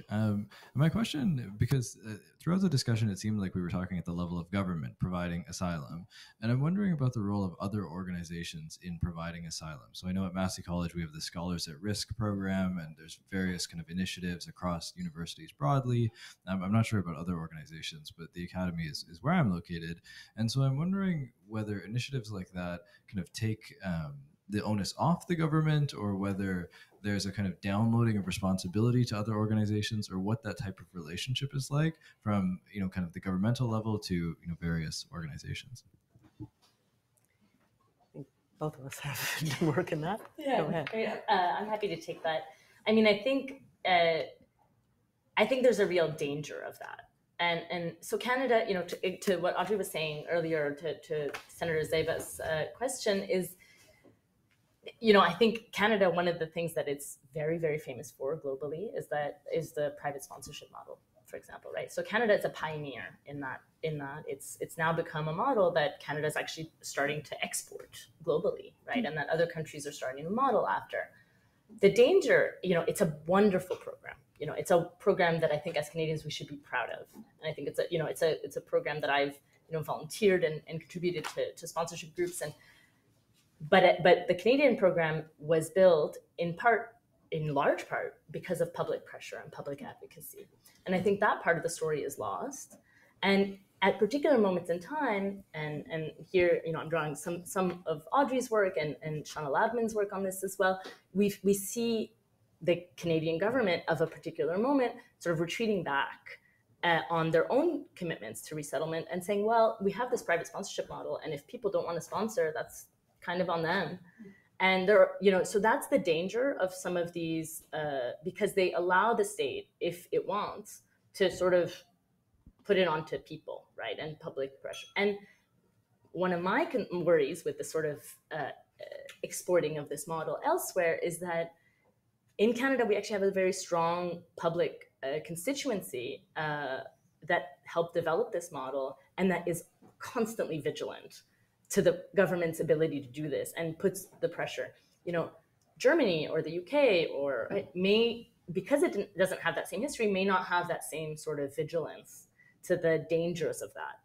Now, the Scholars at Risk program, I think, is a little bit different because these are sort of very, I do think all of these, they have space and they should be promoted. And I think it's good that citizens and public communities and private businesses and universities get involved, because I think it also changes the sort of public discourse around asylum and refugees more broadly.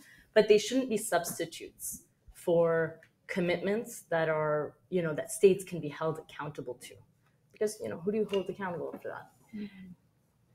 I'll just add one word to what Lama said, which was wonderful. But to say also, in addition to the risk that the private commitment to resettle might be used to diminish the public commitment to resettle.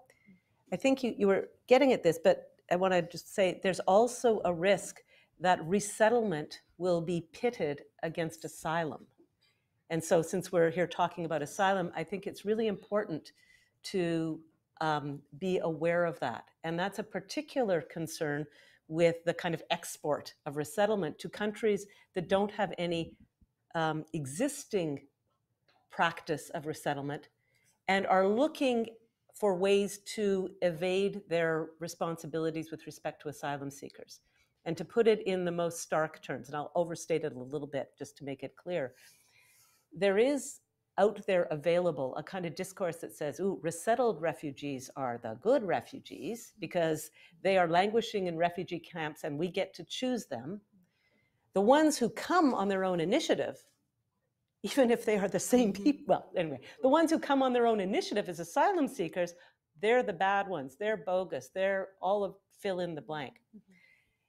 The risk here is that states can say, oh, we're happy to commit to resettlement as yet another basis upon which to diminish their responsibilities with respect to asylum. And to go back to what we were talking about a bit earlier, resettlement is entirely discretionary. States have no legal obligation to do it at all. asylum is underpinned by a legal obligation under the Refugee Convention. And even as I was critical of states evading it, I want to side here with Lama and say it is a legal obligation.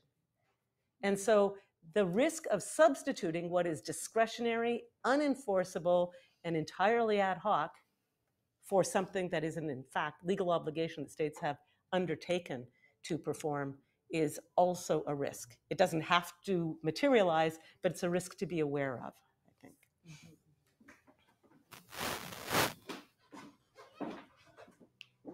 Hi, I'm Ami Bonsu. I'm an assistant professor at York University. I want to make a quick comment, which is to thank you guys for putting this event on, because recently I've been listening to news and going back to the importance of journalism. Some of the people were talking on this panel, and at one point they were like, can we stop the asylum seekers from coming? Right, a journalist, and then another journalist had to say what you had said, Audrey, and say that, no, we have this obligation. So even at that journalism level, some journalists are asking questions that are very scary and problematic. So my question is for you. About 20 years ago, you wrote about the discursive disappearance of refugees.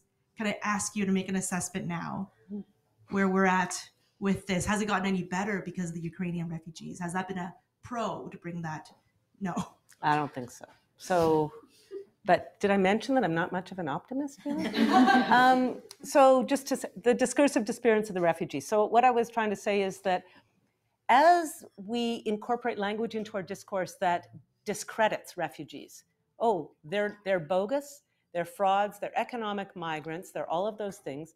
As that enters our language, that is making them disappear from the way we talk about those people who come, that makes it easier, that enables us or states, governments, to adopt laws that actually make them disappear. Actually make them disappear through and I think what I was writing about 20 years ago was the Safe Third Country Agreement. Once you've got a narrative that says they're all fraudsters, think about Mexicans right now, right? As an example of how this has been used. Once you have established, if you will, that they're not genuine, well, that just opens the channel to enacting a law that will physically prevent them from actually being here. So we see that with, of course, the recent changes to the Safe Third Country Agreement, which now, in theory, not in theory, in law, is extended across the entire Canada-US border, which is a kind of fantastical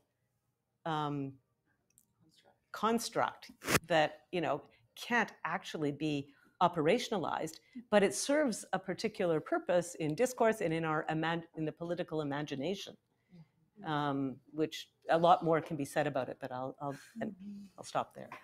But it also has, you know, human costs, as yes. we discussed Oh, earlier, yeah. which is, you know, yes. yeah, it makes it a lot, you know, because I think it's within 15 days, right? You have to, yeah.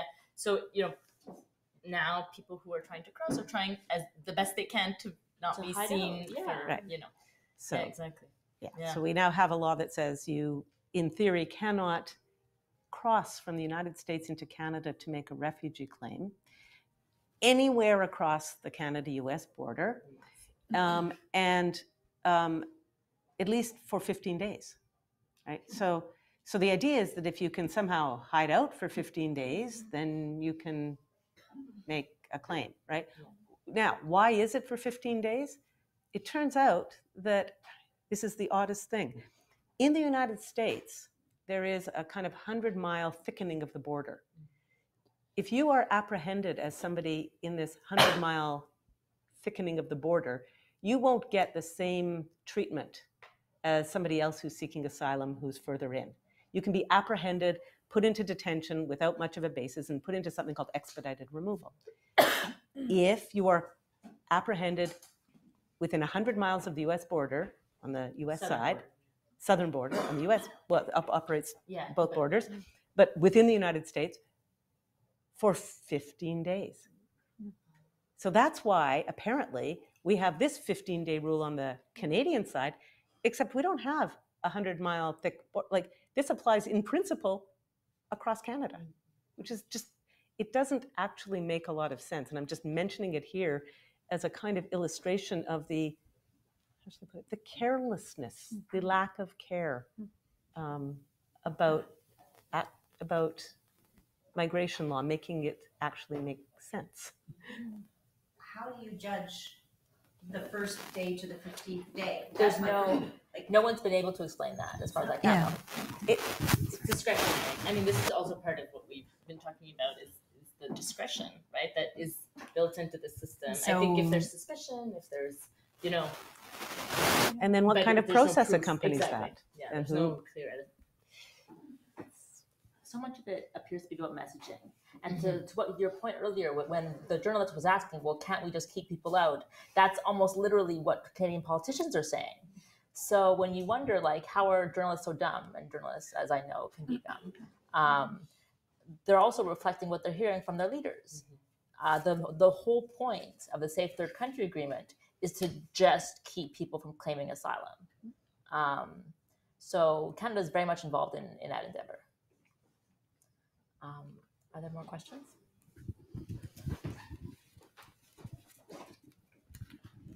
Hello. Also want to thank you all very, very much. Really informative, and your personal stories are really very remarkable. And I wanted to ask you, as a journalist who covers this beat, you work for, an internationally renowned news organization. What are the challenges you face in covering these stories? We talk about trying to combat dehumanization and mobilizing the public. And is it too complicated to explain in a news story? Do your editors not care? Do they think the audiences or readers don't care? Is mainstream media no longer trusted? What are some of the challenges you face as someone who's been covering this story for a long time, who knows a lot about it? What are the challenges you have in getting stories you'd like to report on out there into the public? You have a few hours? Listen, I'm incredibly lucky to be working as a journalist and to be working covering migration, among other things, as a journalist. So I don't want to take that for granted. The challenges are significant, in part because, as we've heard today, the stories are complicated, and one of the biggest dangers, I think, is of falling into tropes around crises, tropes around influxes, around floods of migrants. There's been a lot of talk about language that tends to conflate human movement with inanimate objects, like water, animal migration, which sounds so obscene when I say it out loud, but it exists, those conflations. So I think the danger of falling into tropes is one of the biggest ones because it's so easy to do. I think explaining complex things, I've been covering the Safe Third Country Agreement for years, and I've been covering it for a news organization that reports on Canada as a foreign country. This is how it operates. So it's, covering complex court cases and complex legislative frameworks and bilateral agreements in a way that both conveys, in a way that doesn't make it an abstraction, is incredibly challenging. But I think that's true for most journalism, is that we run the risk so frequently of failing to adequately humanize our stories. And I'm guilty of that all the time. So that's something I try every day to get better at. I'm sure our brilliant colleagues here could, give us some advice. I hope. Don't use the word illegal. Right. Don't, especially in a State of the Union. Yeah, don't do it. But I think it's very hard because these are often complicated stories to tell. And the audience is often one who is also being stoked by political messaging. There's a real fantasy around sovereignty, right? Mm-hmm. The idea, people who know that you can't seal borders, or people who work for IRCC and CBSA, like they actually know that, and they talk about, they recognize that. But no politician can afford to admit that you can't hermetically seal the border, because that sounds like a kind of concession of failure, because what it means to be sovereign is that you control your border. And so that's constantly being churned out there. And it's a fantasy, but it's a fantasy that has material and lethal effects. And I think it's a problem for journalists, and it's a problem. And if you challenge it, then what you get is, oh, you must be for open borders, and then that's a PR disaster for a politician, right? So I think it's a really challenging thing. Yeah, I mean, I don't envy journalists as well. I think for a lot of, I mean, I also think the pace is something that we in academia have like the exact opposite problem, which is that we can't get our stuff out, to stay relevant. But the flip side is I think there's a sort of an urgency and a pace that things are often. But one of the, to your point, Audrey, about, the ways in which politicians can say things without actually being accountable for it or actually having to do the actual implementation. I mean, one of the things that really struck me was that, with now potentially, the potential of Trump, at our border again, something, we should try to avoid and keep out, ideally. The head of DHS, Department of Homeland Security in the US, came out saying this is fantasy. His policies are insane.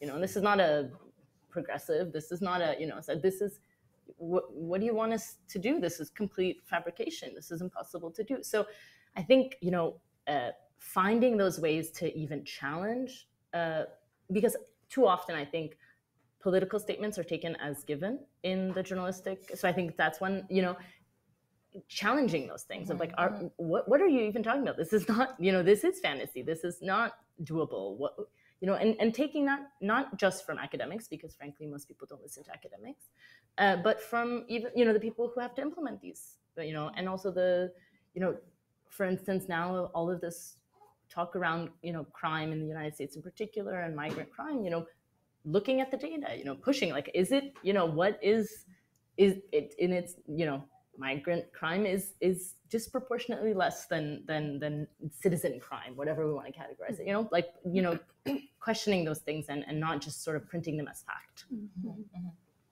I should note, in the interest of full disclosure, that question came from my father. I did not plant it.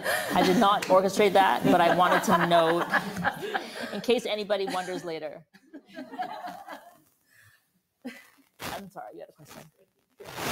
Thank you all very much for a wonderful panel. My name is Hiba Shath. I'm a PhD candidate at York University. And I was actually quite struck by your last comment, Audrey, about sovereignty and the utilization of that discourse. My research has been on the impacts of European externalized or outsourced border controls in North Africa.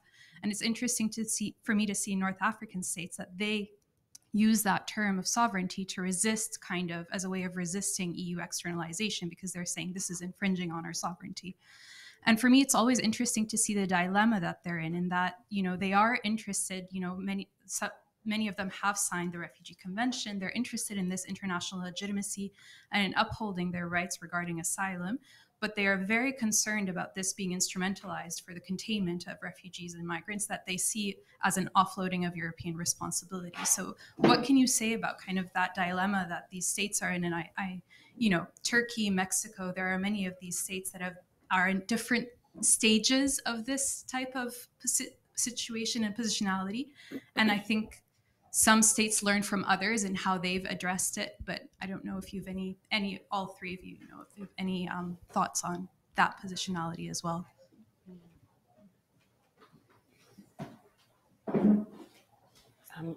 I can start, but I don't want to take up all the space, really. So I'm also working on these externalization agreements, and one of the things that as Lama was talking about, essentially, European states are paying a lot of money to these countries to develop border infrastructure, and they call it development, they call it governance, because after all, what makes you more of a sovereign than your capacity to control borders, right?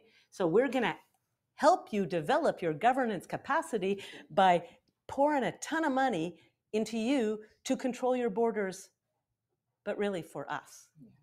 And so there is a way in which, going back, I think, to the discussion about coloniality, this is a kind of the ultimate subversion of sovereignty, right? That if sovereignty subsists in the power to control your borders in your own national interest, what is more of an antithesis of sovereignty than having to control your borders in the service of somebody else's borders, right? It's certainly not in Niger's interest to be stopping people from moving through Niger. It's not in Libya's interest. Well, it's hard to talk about Libya as, but whatever. It's not in Libya, Tunisia. It's not in any, Morocco. It's not in any of their interest to be doing the border work of Europe for Europe, and to pay them off and call it sovereignty, I think is a kind of irony that is worth acknowledging.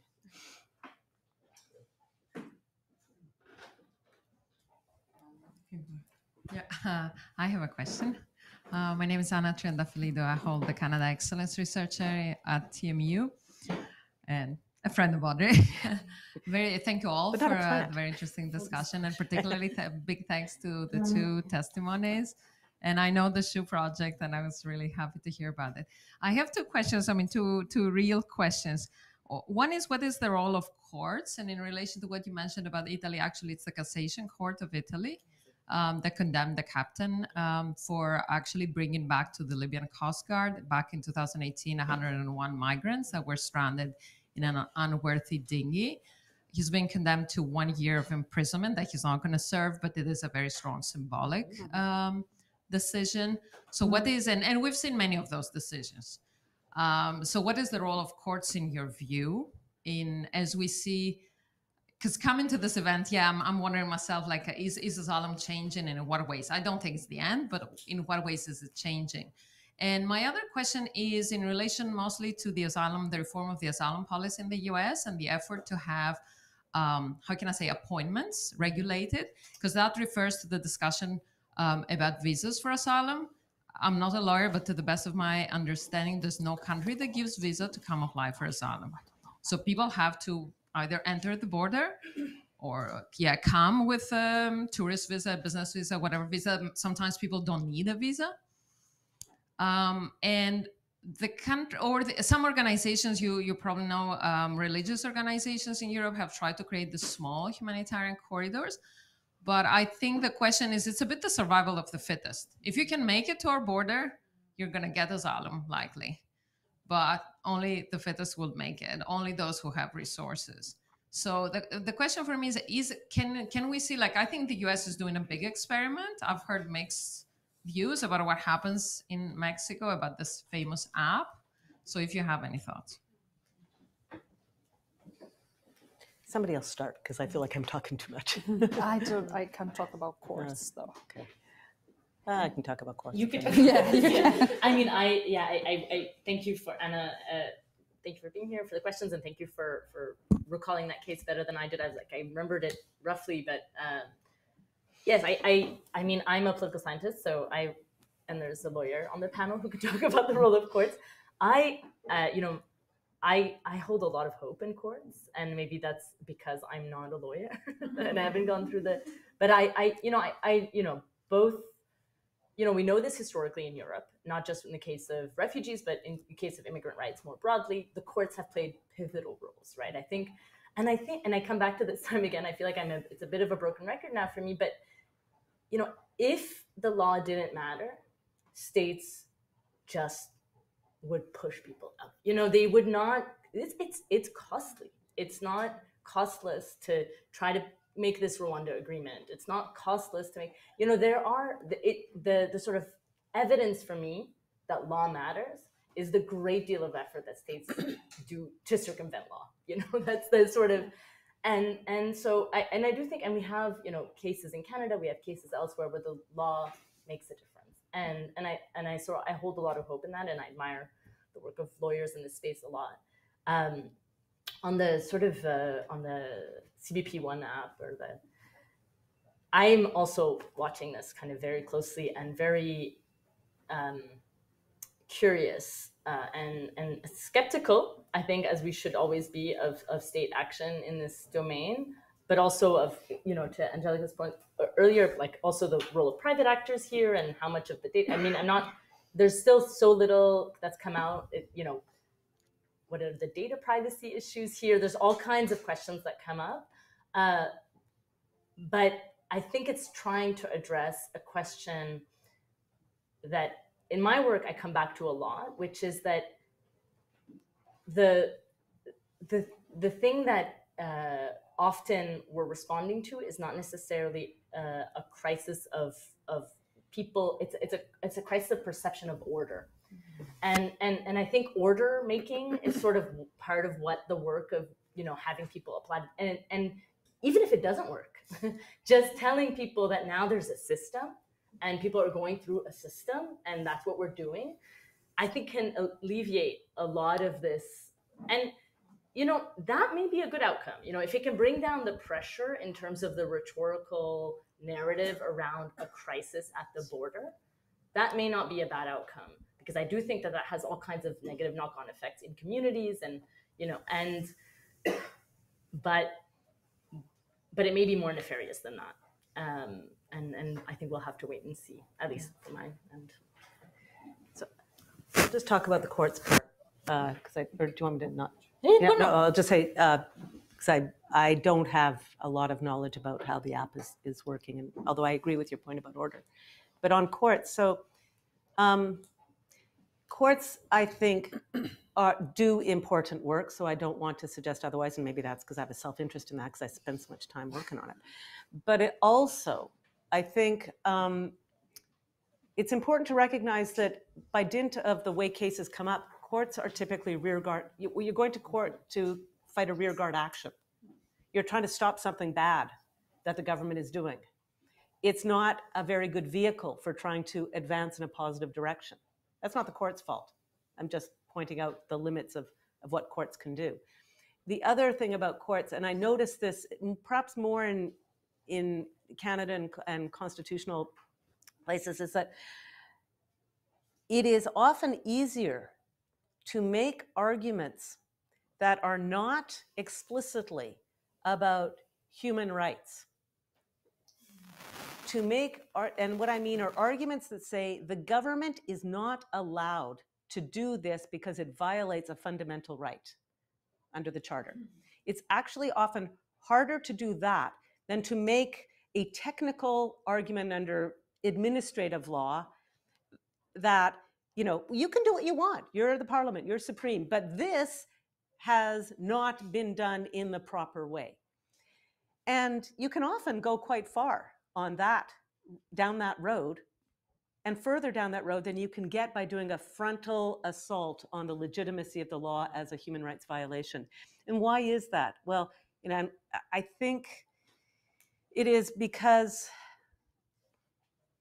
I don't know that people who are migrants, who are non-citizens, who are asylum seekers or refugees, basically anything to do with the border, no matter what the law says, courts have a very hard time dealing with this as a matter of right.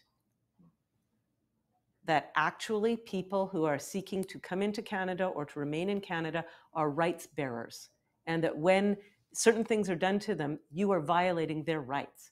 I think courts, rather like society at large, is much more comfortable with the idea that we can do what we want. And we're going to choose to do the right thing here, or the nice thing, or the better thing, or the fairer thing. But only in a context that makes it clear that we could choose otherwise, and it would be lawful because we're in charge of who comes in. And it goes back to this, my concern about the overweening role that a particular conception of sovereignty plays in how we regulate the movement of people across borders. One thing I will say, though, and correct me if I'm misapprehending, but it was a Canadian court that said asylum seekers are covered under the Charter in the 80s, right? So at least in theory, they have protection, and that's thanks to the courts. The question is whether Canadian courts are adequately enforcing that protection by, I think you could argue about the capaciousness of their interpretation of the protection. But in theory, at least, courts have said asylum seekers are covered by Canada's Charter of Rights and Freedoms. So indeed, there's the high water mark of Canadian constitutional jurisprudence for refugee claimants was a case called Singh, where the court said everyone who is at least physically in Canada and by virtue of that subject to the Charter has the subject to Canadian law has the protection of the Charter. So that was the high water mark. People were extraordinarily hopeful. It's kind of been downhill ever since. So that people, unlike frankly in the United States, it's not nothing. I'm glad you mentioned it, and it's not nothing at all. But they are protected by the Charter, but the quality or the quantum of protection that they get seems to be calibrated or diminished, frankly, by the fact that they're non-citizens. So there's a question of, yeah, you get the protection of charter, but what does that protection actually mean for you is very much shaped by the fact that they aren't citizens. But it's not nothing, and you're absolutely right to say that. Yeah. Hi, my name is Sabrina. I'm a criminology student at York University. So I know we touched upon really quickly about the criminalization of migrants and non-citizens in the country. And I'm wondering, like, how do we combat that narrative of seeing migrants as inherently suspicious, inherently criminal, inherently dangerous? How can we, like, change how we see them as actual victims of systems that are not working instead of threats to the country? Is it enough to humanize them? And then I guess the second part to that question is it really enough to humanize and like share the stories of migrants? Like, how do we actually get people to care? Because I'm sure there are people that have been exposed to these stories, but they just don't care because of course they're just focused on their own lives and their own problems. So how do we really make change? That's my question. Easy question. Well, you were saying it's enough. Well, we are seeing that it takes a lot to recognize that someone is a human being as we are, has the same rights as we do. So I think it takes a lot. We are still very far from doing that. But I also think, you know, talking about stories, we were talking about stories, and Anna, you were asking advice. And I think it depends also how we tell the story and for whom. I was talking yesterday to my students, we were talking about allyship. And what we notice is that when someone wants to be an ally, often speaks for someone. So it means take the story away from the subject. And so, especially for us in academia, we can do research on anything, but we need to position ourselves, so positionality. So even when we tell someone else's story, inevitably we are filtering that story. We are changing words. We are interpreting what the person is telling us. And so I think, you know, when someone is telling us a story, we have an immense responsibility to give justice to that story. And so sometimes rather than speaking for the other, the migrant, well, let's do a step away and let's give the platform to the person telling us their own experience with their own words.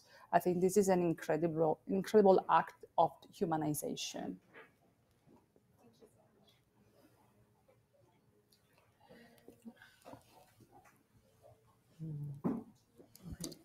Yeah, maybe. Are there any more questions? Listen, thank you all so much for coming. It's been such an honor to be here. Thank you to our participants. You guys are brilliant, and I feel so, so privileged to share space with you and share time with you.